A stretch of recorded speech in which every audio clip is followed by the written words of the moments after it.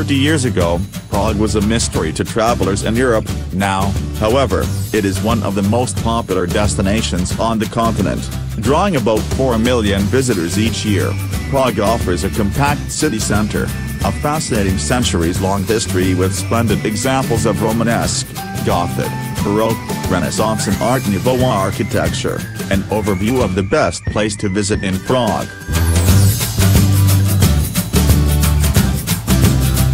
Connecting Old Town and Lesser Town over the river Vltava is the 600-year-old Charles Bridge, Prague's most iconic landmark. King Charles IV commissioned the bridge in 1357, replacing the Judith Bridge which was destroyed by a flood in 1342. 30 Baroque statues line the sides of the pedestrian bridge along with myriad vendors' stalls, musicians, performance artists and beggars.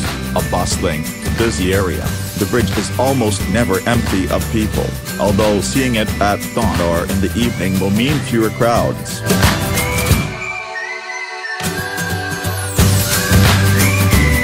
Prague is known for its centuries-long span of architectural styles, with the end of the 20th century exemplified by the deconstructivist building Dancing House, created by Czech architect Valdo Milunek and Canadian Frank Gehry.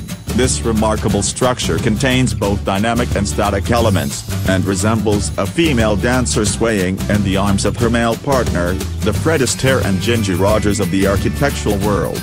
Located on the bank of the Vltava River and Rostova Street, Dancing House is a private office building except for a restaurant on the 7th floor, the Celeste, which is open to the public.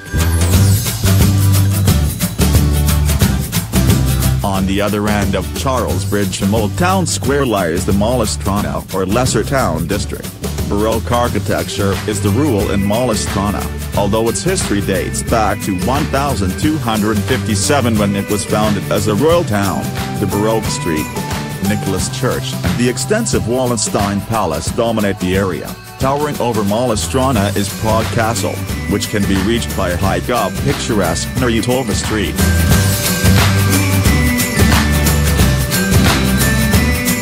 The Old New Synagogue is also the home of Prague's Golem, or so legend has it.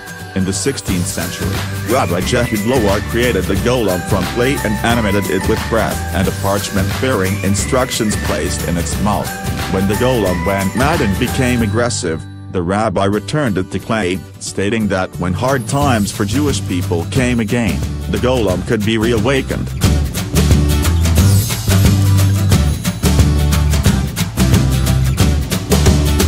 You can find the Old Town Hall right in the heart of Old Town Prague. You'll know you've found it by the gathering crowds at the base of its Gothic tower where every hour between 9 a.m. and 11 p.m. the 12 apostles appear on the astronomical clock.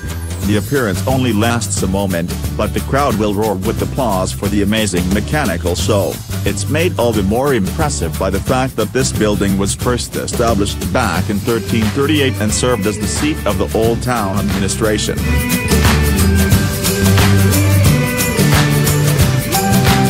Located between Wenceslas Square and the Charles Bridge, Prague's Old Town Square is often bursting with tourists and locals in the summer. Czech's long history is exemplified in the medley of architectural styles. Romanesque, Baroque, Rococo, Gothic and Renaissance are all represented in the superb buildings around the square. Soaring Gothic towers that rise from Tyn Cathedral contrasts with the Baroque style of St. Nicholas, while Old Town Hall consists of a collection of Gothic and Renaissance buildings.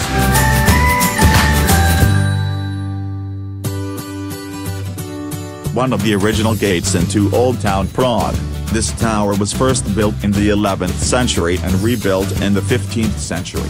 During the 17th century, the tower was used for storing gunpowder, which is where it gets its name. The royal route, the coronation route of the Bohemian kings, started at the tower, through Old Town, across the Charles Bridge and up to Prague Castle and Street, Vitus Cathedral where the kings were crowned.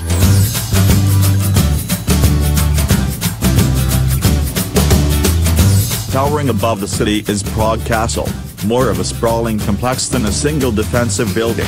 The castle building spans centuries and consists of a royal palace, a cathedral and 3 churches, a basilica, a monastery, defensive towers, royal stables, a tiny lane where craftsmen worked and magnificent gardens. Prague Castle began as a wooden fortress with earthen bulwarks in the 9th century. By the 11th century, it included a royal palace, and the 14th century saw the beginning of Strana's cathedral. The Church of Our Lady before Tyn graces the Old Town Square, among the most well-known attractions in Prague. The church's Gothic towers soar 80 meters, 260 feet, into the sky and can be seen from all parts of the city. Like many other Prague churches, the site's original building was an 11th century Romanesque church built for foreign merchants who came to Tyn courtyard for trade. The present church was constructed in the 14th century, although the roof, towers and gables came years later.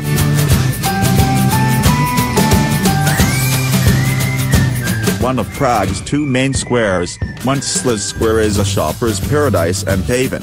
Set off as Prague's horse market by Charles IV in 1348, Wenceslas Square is more of a boulevard than a traditional square. Located in New Town, the square is home to bars, clubs, restaurants, hotels, shops and banks, making it the city's entertainment, nightlife and commercial district. Much of Czech's 20th century history happened in Wenceslas Square as political movements and gatherings met at the Statue of St. Wenceslas to parade down the square.